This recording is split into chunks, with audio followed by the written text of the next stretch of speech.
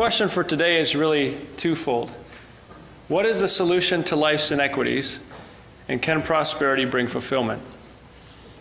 In yesterday's class, we concluded by taking a look at that aspect of time, the aspect that bothered Solomon so much. And we saw that he concluded that man has no control over his own life. The best thing that he can do is respond in wisdom to the events that are brought into his life. And that without God, mankind is really no different than the animals. But time has been brought into man's life for a very specific reason: to teach us the fear of God, to teach us to revere Him, and to have humility as we approach our service before Him. And so we saw the exhortation for each one of us, that we need to use the time now to prepare for the future, to look forward to the day of when things will not be as they are today. And so a consideration of time has led Solomon to the sobering realization that this life is designed to frustrate man, not for frustration's sake alone, but so that man might be led to look for something better beyond his current state. And so instead of fighting against time, instead of wishing that our lives were different, Solomon says, embrace God's mechanism that He's using to prepare you for something better. But these were Solomon's thoughts. These were his conclusions. And what we find Solomon doing from chapter 3 as we move forward into today's material in chapters 4 through 6 is now going to see where this is practically demonstrated in real life. Maybe he was thinking too deeply about this. Maybe these were just his conclusions, or maybe not. So he would go to see, is this something that I observe in reality? So we see these transitional words. So I returned again and considered. Again I considered in 4 and verse 4. Then I returned and I saw in 4 and verse 7. I considered in 4 and verse 15. I have seen, 5 verse 13, 18, 6 and verse 1. Seeing there be many things in 6 and verse 11. Solomon's now going out to observe what he can see in real life. Will human experience justify his conclusions or say something different? And this is very much in keeping with the methodology that Solomon described in chapter 1 and verse 13, where he said that he was going to seek and search out. Seeking means to tread or to thresh. So he's treading all these different pathways in life. He starts at a central node and goes down one pathway. He finds that this leads to a dead end. But in the process of getting to that dead end, he's treading it out. He's threshing all the information that he's getting, collecting all the data, and he's distilling it down into two buckets, a bucket of good and a bucket of evil. What is better and what has no profit. And so by the end of his study, by the end of his analysis, he has two buckets. And it's interesting at the end of the study to pour them out to see what's contained within them. But this is what Solomon's doing: treading, threshing, and exploring. And we're going to find that he draws some significant conclusions from this. The two pathways that we're going to take a look at today, Lord willing, are the pathways that are outlined here on this next screen. The inequities of life and the better alternative. That's in chapter 4, verse 1 to chapter 5, verse 9. Solomon talks about a lot of different aspects of this life. And he says, well, what's the better alternative in each case to each of those dead ends that you experience when you consider the unfairness or the inequities of this life? What's the solution? And he also takes a look at the pursuit of prosperity and the better pursuit than that of prosperity in chapter 5, verse 10 to chapter 6 and verse 12. So starting at the top then, he considers these aspects of the inequities in life. He considers oppression, chapter 4, verses 1 through 3. In verses 4 through 6, he considers success and envy. In verses 7 through 12, self-serving toil. Power and popularity in verses 13 to 16. And then he says, here's the solution: living with God in chapter 5, verses 1 through 9. He then goes on and says, well, what if you just had a little bit more? What if you had a little bit more? Would that make things a lot better? And so he considers this pursuit of prosperity and the detriments that are associated with it. And he says that the solution to that in chapter 5, verses 18 to 20, is godliness with contentment. But despite that conclusion, there's a common pathway that men go down at the beginning of chapter 6. And he concludes chapter 6 by reflecting on the first half of the book and drawing some conclusions and asking that question, well, what is good for man? Who knows what is good for man? So let's begin then by taking a look at this aspect of oppression. In chapter 4, verses 1 through 3, Solomon looks at the individual who has no advocate and is oppressed by those in power.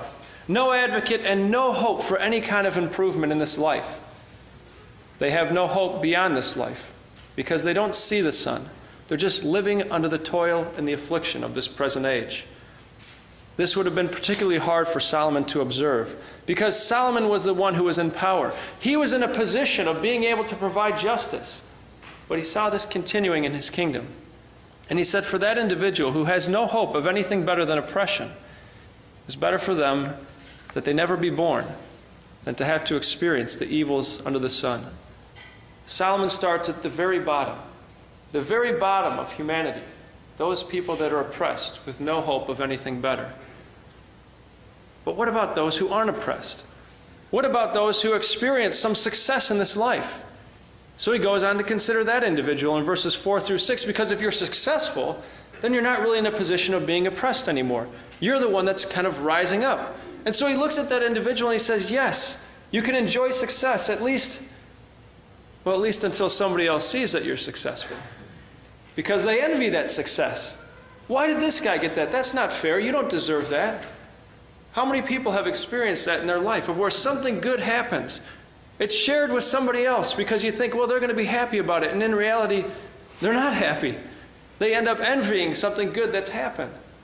So Solomon says, well, what if we contrast then the super successful with the lazy fool? So there's this lazy, indolent fool that he begins to speak about in verse 5.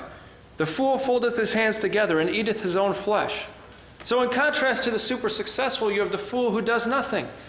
And he destroys himself by sitting around and doing nothing. Destroys his own flesh because he doesn't work and he has nothing to eat. Solomon says there is a better alternative.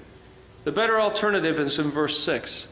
Instead of having two hands full, instead of being super successful, have one hand full and be able to enjoy that with peace. Solomon says that moderation is the best course of action. But this isn't the prevailing thought of our time, is it, brothers and sisters? The thought is that more success brings more happiness. Solomon says that's not the case. But then he goes on to consider in verses 7 through 12, self-serving toil. Okay, if you're successful, that success is ruined by the envy of other people. But what if you cut out everybody else? Anybody who could possibly bring envy into your life or take away from your sense of fulfillment. What if you get rid of them? And so that's what he talks about here in verse 8. There's one that's alone. There's not a second. He hath neither child nor brother. This person has made a conscious decision to cut off all of their family, to cut off all of their relations because they want to pursue single-mindedly their own personal success. And they're rich. They're filthy rich. They're rising to the top. But he never stops to ask the question, why do I want to be at the top? He's not satisfied with riches. Neither saith he, for whom do I labor and bereave my soul of good? This is vanity. Yea, it is a sore travail. Never stops to ask the question, why am I making all these sacrifices? And he never even enjoys what he has because he's always looking to what he wants next. And we look at this individual and we say, this is ridiculous. This type of person doesn't exist. Solomon is painting this extreme example to point out something very specific to you and I, brothers and sisters. How many times have we seen marriages suffer and families suffer because somebody pursues their own personal success, a goal that they personally have in this life? And you see families dissolve because somebody's pursuing something now. Nobody says, I want a broken family. Nobody says, I want a broken marriage, or I want my kids to leave the truth. But Solomon's saying we have to ask the questions, why? We have to ask the questions, why? That's the key, is asking the question, why am I doing what I'm doing? Where am I going? What do I hope to achieve? Why do I envy what other people have? Why am I not content with what God's given me? That's what Solomon's saying here in verses 7 through 12. So he says, what's the better alternative? Well, the better alternative is in verse 9. Companionship is the better alternative. Companionship is the better alternative to solely pursuing prosperity in this life. But to the man of verse 8, companionship, well, that's a hindrance to getting done what he wants to get done. Because if I'm spending time on other people and sorting out their issues, well, that means I have less time to spend on my own issues. We don't think like that, do we? Well, of course, maybe we don't consciously think like that. But do our actions reveal otherwise? Of where we get so busy with what we have going on that we're not aware of what's going on in the lives of other people. Solomon says, even though it seems like you're going to get less done by focusing and helping other people, the opposite is actually true. You will become more effective by pursuing companionship and looking out for other people. But it takes effort, doesn't it, brothers and sisters? This is something that has to be deliberate. He who wants friends must show himself friendly. It's not something that happens by accident. To have good relationships, to have strong families, to have strong connections with our brothers and sisters. And Solomon says that those two working together, that the results of their labor is greater than those two individual components if they were working by themselves. Because when one falls, the other can help him. When one stumbles, the other can stabilize. If you're on your own, there's no stabilization. There's no help when you fall. Solomon's trying to get them to think about this fact, because there's never going to be a time when you're always up here. You're not always going to be the strong person. You're going to need help sometimes. And you want to make sure that other people are there when you need that help. If two are withstood, perhaps they can stand against us, is what he says in verse 12. If one prevail against him, two shall withstand him. And a threefold cord is not quickly broken. Pursue companionship instead of solitary success. It's just a redirection of that effort. Instead of just pursuing what we want, we pursue the combined success of our brothers and sisters, of our families, and of our children. So now Solomon moves on. And he says, okay, well, I've looked at oppression. I've looked at the need for moderation. I've looked at the need for companionship. But is there something else that trumps it all, to where I don't really have to apply all that effort in perhaps other areas that I'd rather not apply them? What about power and popularity? Is that solution to everything? Because if I have power, I don't need to worry about oppression. I'm not the one being oppressed because I have power. I have this position. And if I have popularity, well, then perhaps that replaces the need for companionship, because now I'm held in awe by everyone around me. Well, Solomon begins this section by saying not so. And he starts by speaking about what's better. He says, better is a poor and wise child than an old and foolish king who will no longer be admonished. And this one hit very close to home for Solomon. Because who was it that took over his kingdom, that wrested the kingdom away from Rehoboam? Wasn't it the son of a widow, a poor and wise child, Jeroboam, who conducted himself wisely in all the matters that he did before King Solomon? The old and foolish King Solomon would no longer be admonished by God, was fighting against God when God brought adversaries into his life. But this poor and wise child gained the position of power, gained the popularity of the people. And Solomon says that the popularity of the multitude is fickle. It goes away. And the thought that power brings stabilization was just an illusion. It could vanish at any time. It's better to be poor and wise than rich and foolish. And so observation has led him to a similar conclusion to what it is that he's found from his own experience, from his own conclusions and postulations on the matter. And so if you were to summarize this section, here's what you'd see.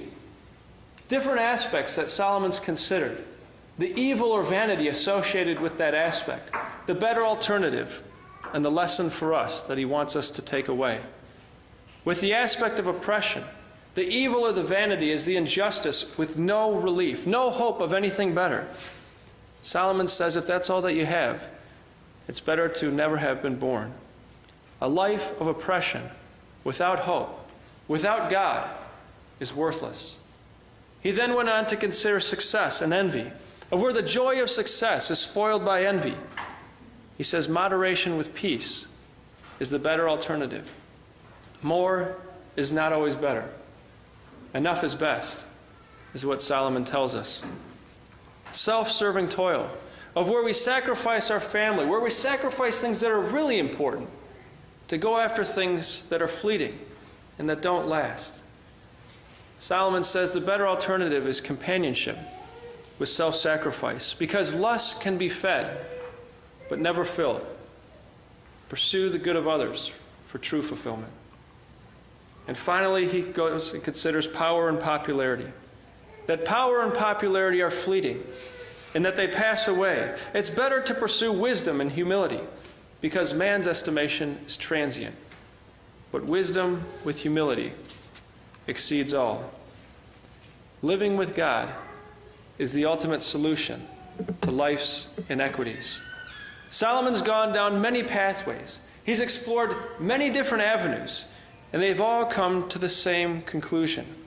There's no solution in this life. But in each case, he's been able to identify the better alternative. And I took this chart and I put it into my Bible because I found it to be helpful to summarize what it is that Solomon wants us to take away. But throughout the course of reading this, we can think, oh, there's no hope. There's nothing that can be achieved, and we feel this sense of despair. But I think that Solomon realizes as we're reading this, where he's bringing us to. He sees that he's brought the reader to the feeling of despair, to the edge of the cliff, and he says, wait a minute. Let me tell you about what's better. Seeing that everything else in life is going nowhere, this is what I want you to take away from it. And at the beginning of chapter 5, this is the first occurrence now in the book, of where Solomon reaches through the page and says, you. This is what I want you to understand from what I'm telling you. We see a repetition of this 17 times in the first 9 verses, of where he changes the pronouns. We're coloring them in, because each time that this happens in the book, there's a very specific message that Solomon's trying to get them to take away. I say them, but it's really us. This is where he's speaking to those in the ecclesia, to us, brothers and sisters. There's 6 times in Ecclesiastes where he does this, and this is the first occurrence. In this case, the backdrop is the inequities of this life. He showed in chapter 3 in the consideration of time that God is working to save man. God is actually working to save us from ourselves. And now here in chapter 5, he's saying this is what your attitude needs to be in response to God working with you. And he gives us 3 actionable pursuits that he wants us to move forward with. Sincerity in worship in verse 1. Obedience is better than sacrifice. It's better to do the right thing than to be sorry for doing the wrong thing. He talks about sincerity in prayer in verses 2 and 3. Revering God in humility. Having the right attitude when we come before our Heavenly Father. And he talks about sincerity in vows. Keeping the promises that we make in verses 4 through 7. Avoiding hypocrisy. And in each one of these cases, each one of these actionable pursuits, he tells us what action is required. And he tells us the result of that action if we execute it successfully. So in the first one, for sincerity in worship, he tells us in chapter 5 and verse 1 to keep your foot. Keep your foot when you go to the house of God. Keeping your foot is shamar. It means to guard. Guard your foot. Pay attention to what you're doing. Worship God with purpose. Don't just go through the motions. Don't be empty in the way that you serve God. It's not enough to just physically be there. Pay attention to what you're doing. And he says to be more ready to hear than to give the sacrifice of fools. That word here is shema, which means to hear intelligently. It means to be obedient, as it's used in 1 Samuel 15 and verse 22. The result of doing this, of being purposeful in our worship, of knowing what we're doing when we're doing it, not just going through the motions, and being obedient, is that we avoid self-deception and abominable worship. He then goes in to talk about sincerity in prayer. And he says, when you go to pray, every word that you say has to be carefully measured. Remember, God is in heaven. You are on earth, and God has condescended to listen to what you have to say. Make sure that you keep that humility in heart and that you pay attention to what you're saying. Don't just say things without thinking. Pay attention. And the result is that we offer meaningful prayer that's accepted by God.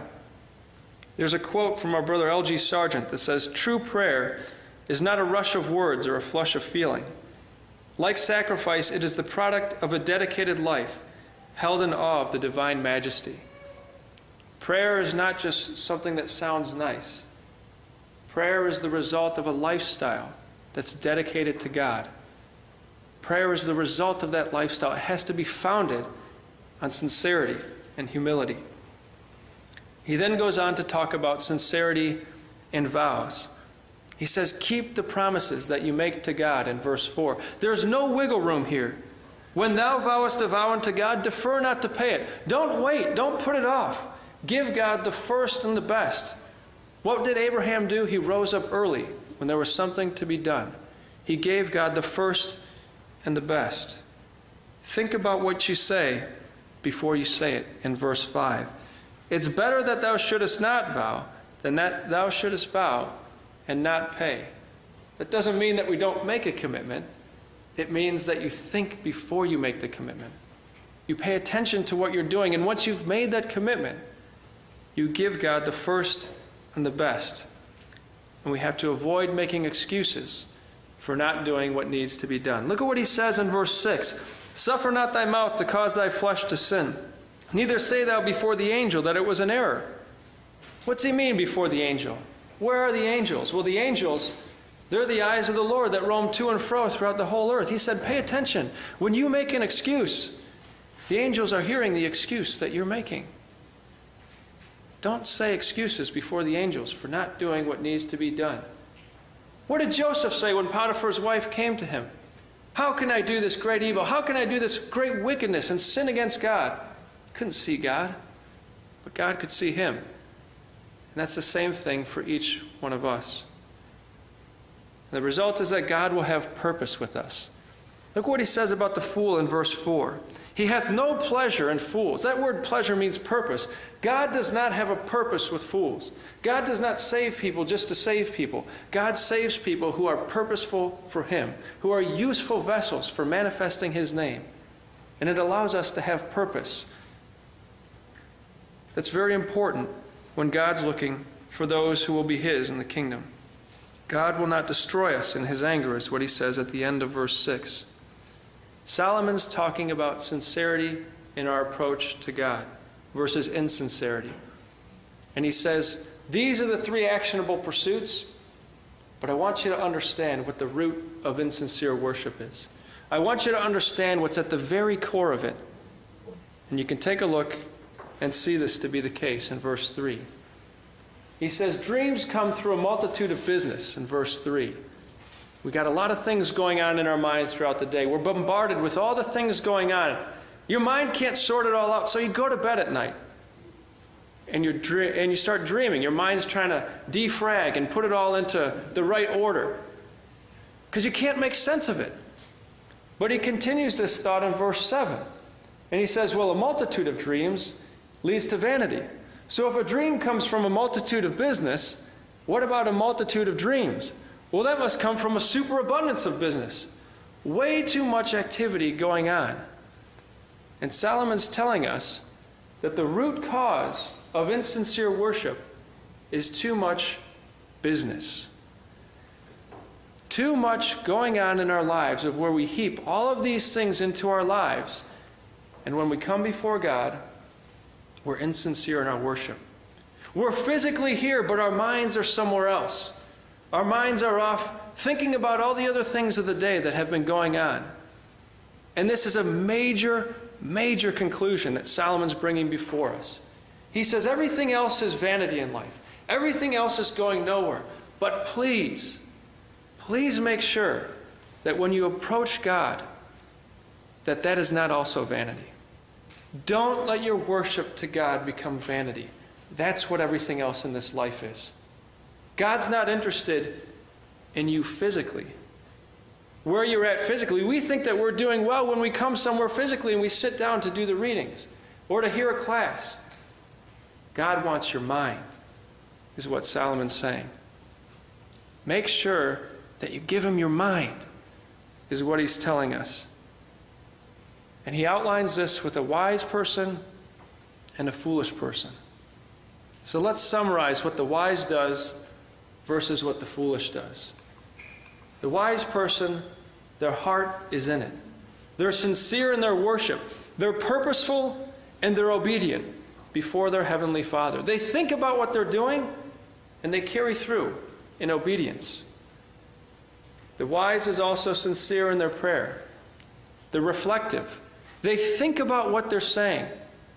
They realize their position before God as they humbly approach before him. And they offer meaningful prayer. And they're sincere in their vows. They live it. They keep the promises. They give God the first and the best. And they're aware that God is everywhere present, seeing what they do in their lives. And so if you were to distill this down to 3 phrases, the wise purposes and acts in obedience. The wise reflects and reveres God in humility. And the wise promises and keeps in sincerity. Sincerity in worship, sincerity in prayers, and sincerity in vows. This is living with God. And Solomon's saying this is the best that you can do. This is the solution. I'm going to switch to the next slide. I'm getting the 1 moment sign. I'm going to have to keep going, though, and we can bring this up later. But the foolish, on the other hand, the foolish are not sincere. Their heart's not in it. Instead, they offer empty sacrifice. They're self-deceived. They think that they're doing a good job. But in reality, their heart is somewhere else. They don't revere God. They're quick to speak, and when they sit down to pray, they offer jumbled prayer because there's so much going on in their minds. And I know how difficult it is, brothers and sisters, to offer meaningful prayer. But we have to do that if we're going to be sincere in our worship. And the fool doesn't live it. They break the promises. They make excuses for not keeping what they said they were going to keep. And so the fool acts, but never reflects. The fool knows God, but doesn't revere him. And the fool speaks much, but accomplishes little. The issue with Solomon's fool is not one of intellectual disadvantage. He's not stupid. Solomon's fool is actually quite intelligent. But the problem with the fool of Solomon is that he's preoccupied with this life. He's entangled with the affairs of this life. A multitude of business is what occupies this individual. He's living under the sun. And Solomon's telling us, living under the sun isn't just something that applies to people out there. It can affect those within the house of faith as well. So make sure that you're sincere, because Solomon's calling each one of us out on the carpet here. And he's saying, this is what I'm saying to you. I've been telling you all about my conclusions, but here's what it means to you.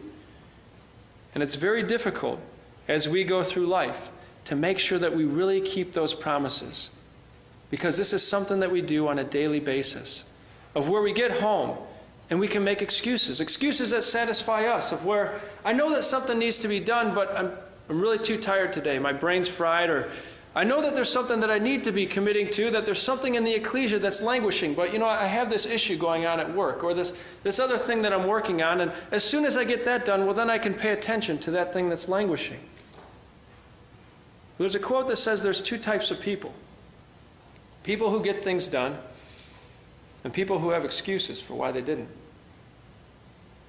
The angels hear the excuses that we make. And even though it may pacify us, it doesn't pacify the angels that report back to our Heavenly Father. Solomon's giving us this reminder here that God is everywhere present. And we think that we can get ahead just a little bit by putting off things that relate to God, just giving a little bit more time to something that we think is important and maybe robbing God just a little bit.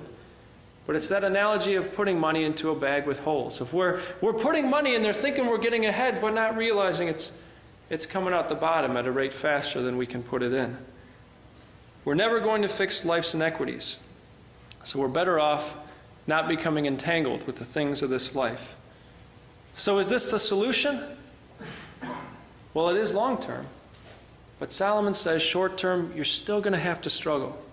Even though I'm giving you this advice of what you need to do, short term you're still going to struggle. In verse 8, if thou seest the oppression of the poor, and the violent perverting of judgment, and justice in a province, marvel not at the matter, because he that is higher than the highest regardest. It's not going to prevent you from having to deal with hardship. It's not going to fix all the problems with humanity, but long term it provides a solution. Long term it will result in a solution. But don't be surprised when you continue to see these things, because in verse 9, even the land is put under tribute. Even the land is taxed. And if God's earth is put under tribute, you have to expect that you're going to face the same thing. So he talks about sincerity in our approach to God. But what if we just had a little bit more? Wouldn't that make things a lot better? And Solomon begins to speak about that in chapter 5 and verse 10. He springboards into this consideration of those who pursue prosperity. How often have we thought, if I just had a little bit more money, then so many of my problems, so many of the issues that I'm facing, they'd get a lot better.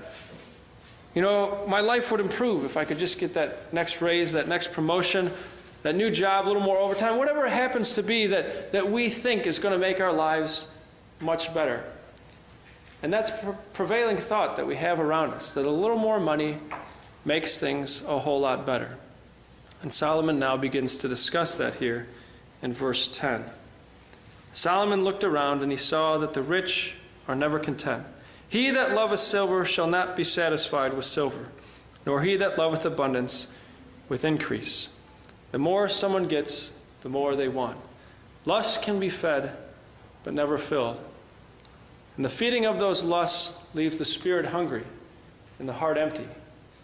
And the love of money grows in proportion to the amount of money possessed. As we feed that lust, it grows and it increases, but it remains hungry. It wants to be fed more and more.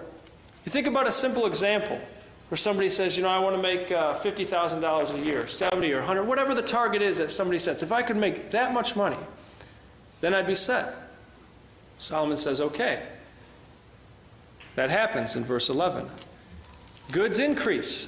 They've reached the target that they set for themselves. But it doesn't bring the satisfaction they thought. Because when the goods increase, they also increase that eat them. Person makes more money. Well, I can change my lifestyle now. I don't need to eat ramen noodles every day. I can eat better food. I can increase the amount of time that I go out to eat. I can drive a nicer car. I can wear nicer clothing. And before long, all the money is consumed. Nothing else to show for it. What do they have to show for it? Well, Solomon says in verse 11, what good is there to the owners thereof, save the beholding of them with their eyes? I could see all this additional stuff that I have, but no additional money in the bank. Well, I guess my situation isn't a whole lot better. So now I need to make this much money. They set a new target, and this cycle continues. But what if the solution is, instead of adjusting your lifestyle, you achieve your target, but then you save the money? So you have fiscal discipline. So now he considers that individual. This person begins to stack up wealth in verses 12 and 13. Is that the answer? Having more discipline from a monetary standpoint. But then as they stack up more money, well, now they begin to worry about that money. What should I do with it? Where should I invest it? How's the stock market doing? Can I make payroll? How much more money do I need? And they begin to lose sleep over it. Meanwhile, the working man in verse 12, he works hard. He doesn't have a lot of money in the bank, but he has enough food to eat. He sleeps well at night. He seems to get by without all the stuff. But the rich man, Solomon says, he has a sore evil. An evil disease is what the Hebrew says. And it's this idea of being self-inflicted, to make oneself sick. And Solomon sees the impact of the pursuit of wealth on the individual that's going after it. The stress and the anxiety make him sick. It makes him distressed. And the rich man becomes impoverished because of his wealth. The rich man becomes poor because of the richness that he possesses. The very things that he thought to secure for himself, quality of life, longevity, those things suffer because of the pursuit of them. But despite all of this worry, all of this care about his money, it perishes with evil travail in verse 14. That means by being ill-employed, a bad investment. The stock market crashes. The business goes bankrupt.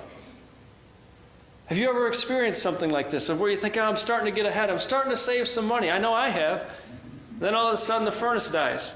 The water heater goes out. The money grows wings and flies away.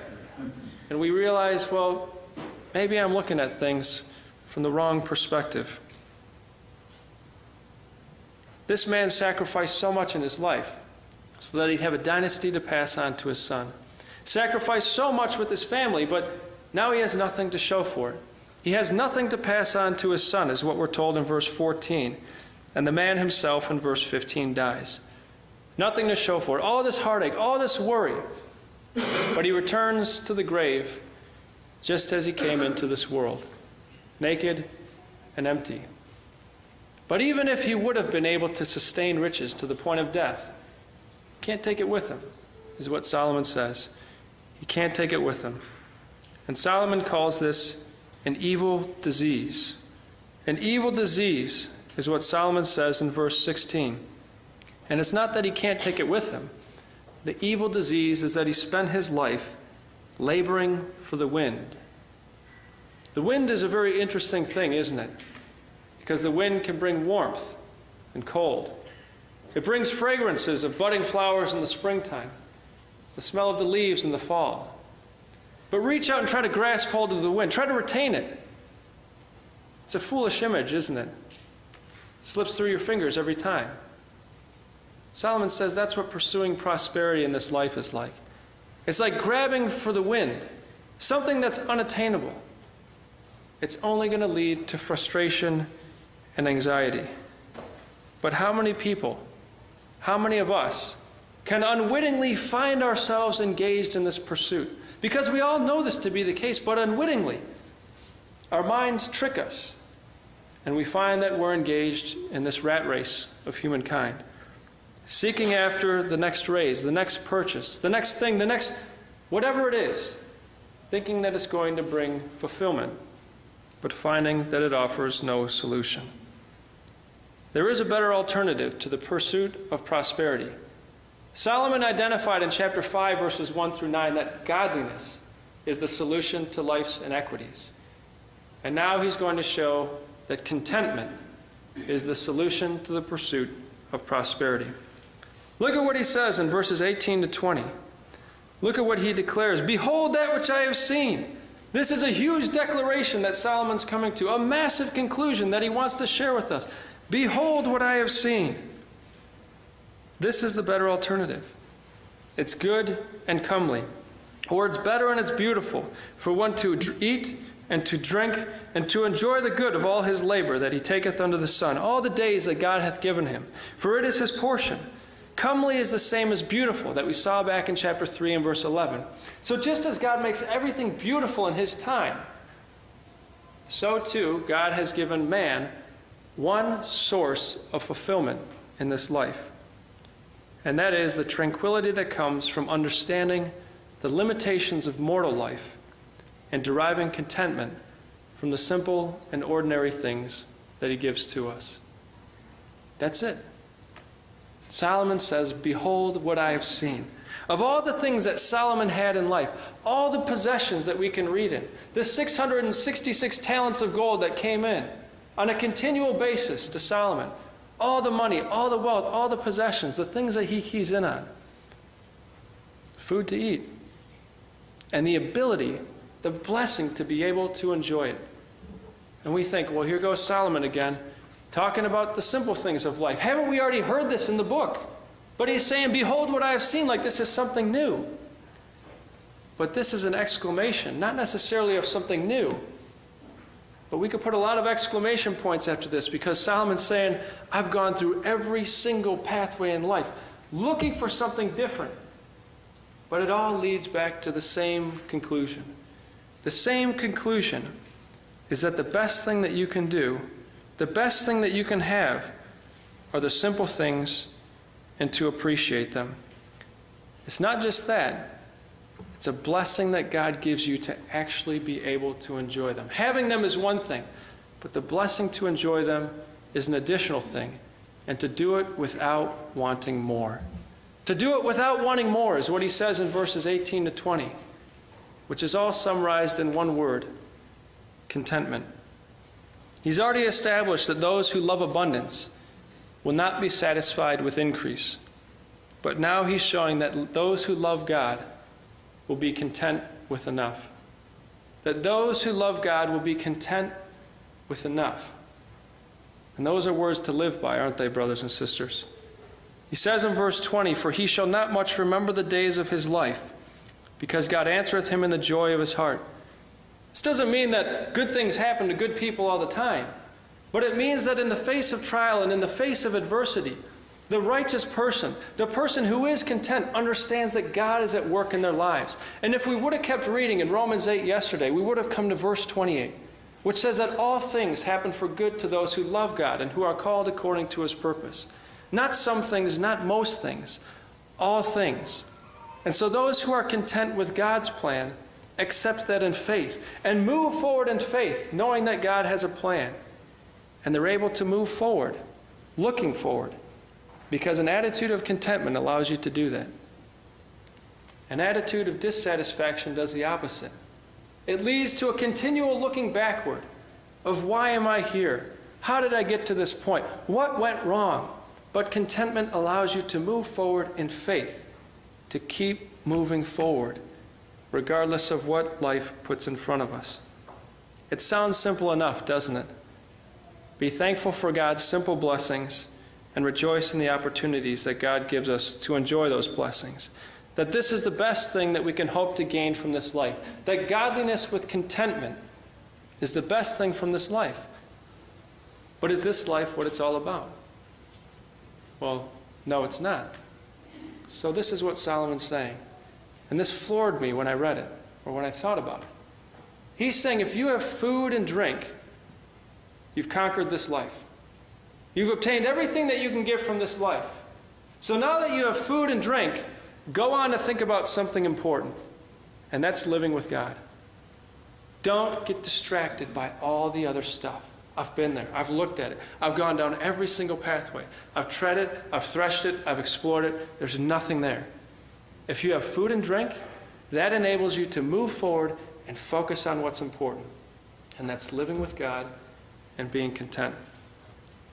Now, I've made this summary slide, which basically breaks every rule of PowerPoint.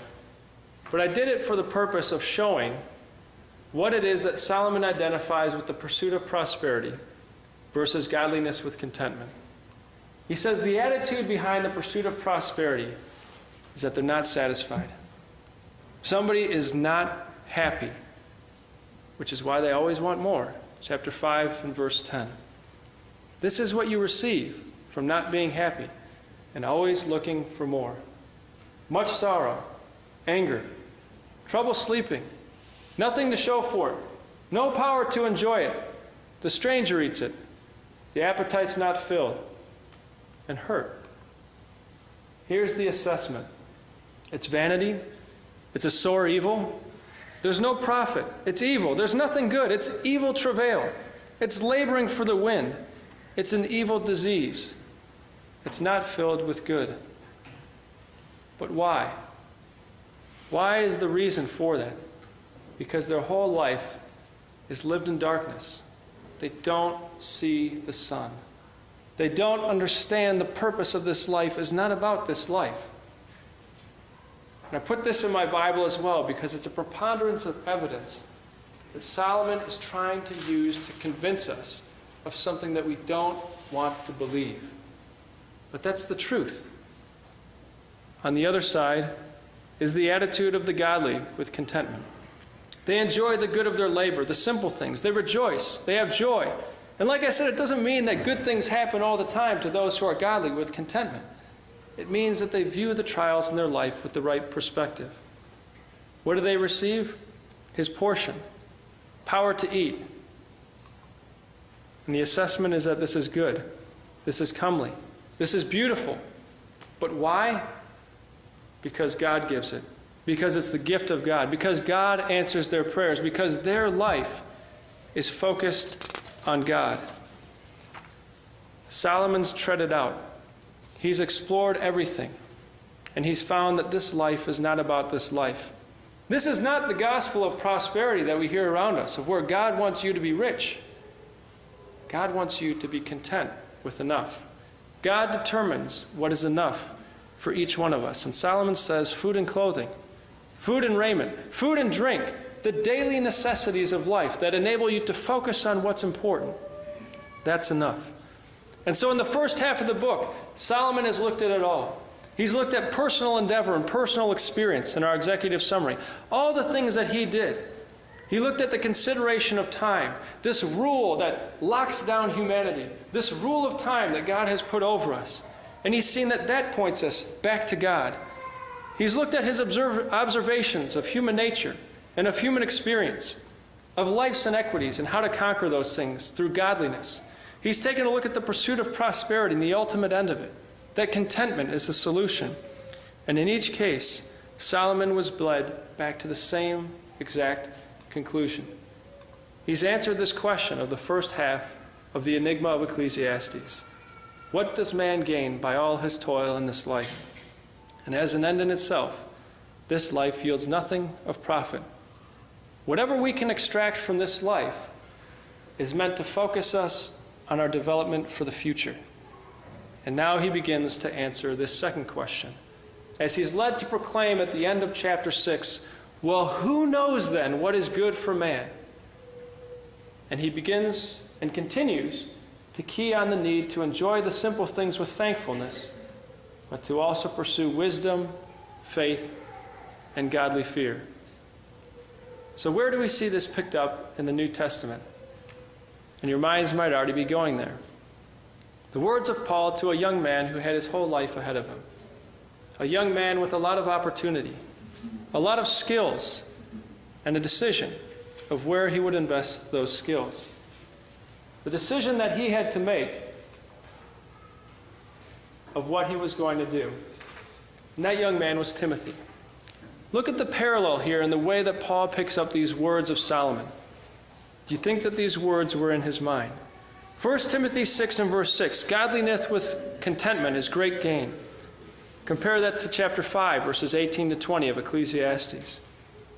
Verse 7 of 1 Timothy 6, we brought nothing into this world, and it's certain that we can carry nothing out.